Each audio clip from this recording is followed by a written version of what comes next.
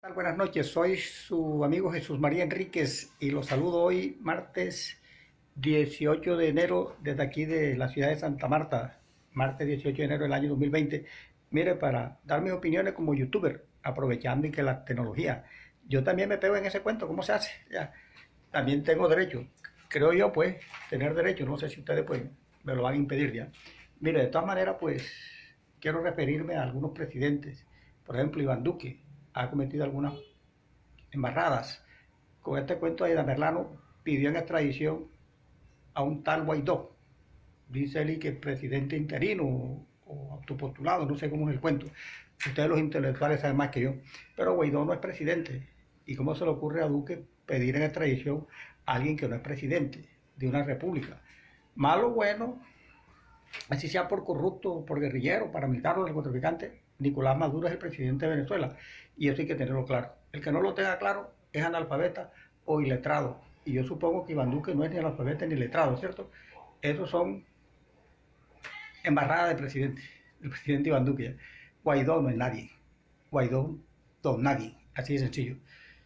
Y después Donald Trump, presidente de los Estados Unidos, me usted, y que el aprendiz, un hombre que hizo furor con ese programa El Aprendiz, hasta a mí me engañó, me tramó, invitando a Guaidó como presidente. Tampoco, Donald Trump, también te equivocaste. ¿Y qué decide el presidente de Brasil?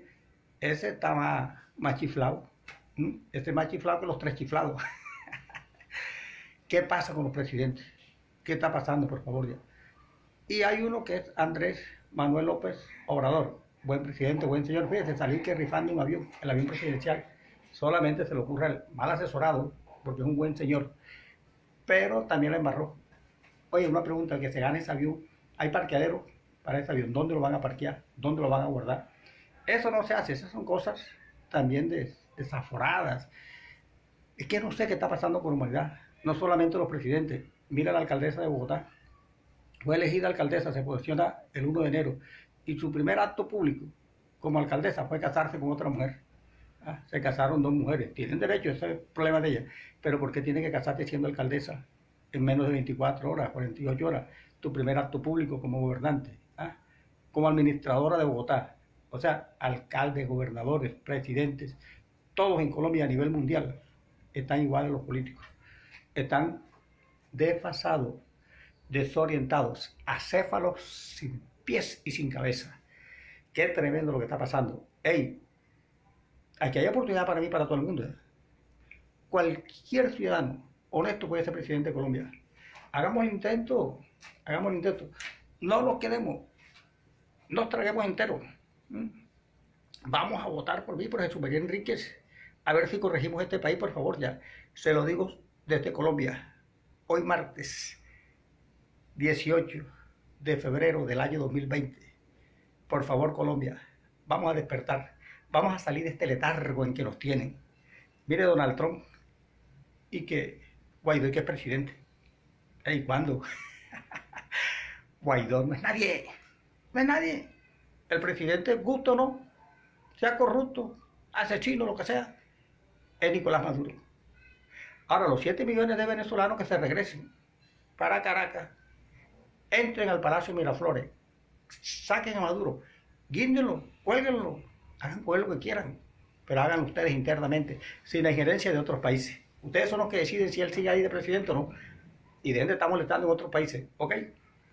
Al presidente Iván Duque, por favor, sé más coherente. Guaidó no es presidente. Piden extradición, como debe ser, a Marlano.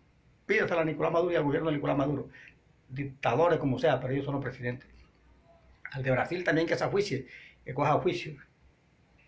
Y Donald Trump, ajuíciate. Sea serio. Invite presidentes electos a Washington. ¿Oye? Ojalá el Pentágono tome cartas en el asunto y los congresistas y le llamen la atención a Donald Trump para que no esté cometiendo esas salidas en falso. ¿Qué le pasa a la humanidad, por favor, ya? ¿Hasta cuándo vamos a estar con esa locura y con esas terquedades? Se lo digo yo, Jesús María Enrique, desde la ciudad de Santa Marta, hoy martes 18 de febrero del año 2020. Y se lo digo con cariño y respeto, con amor, con decencia. Vamos también a sacar a Colombia adelante. No podemos seguir en este letargo. No más abuso, que no se viole nuestra soberanía. Respetemos a nuestros vecinos y que nuestros vecinos nos respeten a nosotros.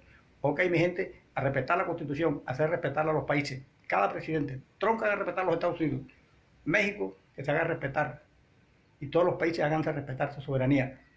Hagamos una unión de países para hacernos respetar y que la humanidad viva en paz.